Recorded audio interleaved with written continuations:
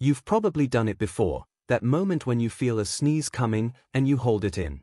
But what actually happens inside your body when you stop a sneeze? A sneeze can shoot out air at over 150 kilometers per hour.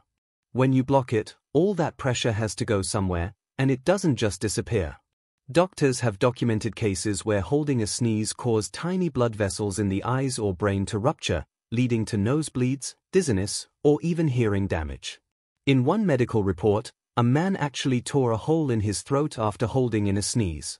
He ended up in the emergency room with air trapped under his skin. Sneezes are designed to protect you, expelling irritants like dust, pollen, and bacteria from your airway. By holding it in, you're forcing those irritants deeper into your sinuses and ears. So the next time you feel that sneeze coming, don't fight it.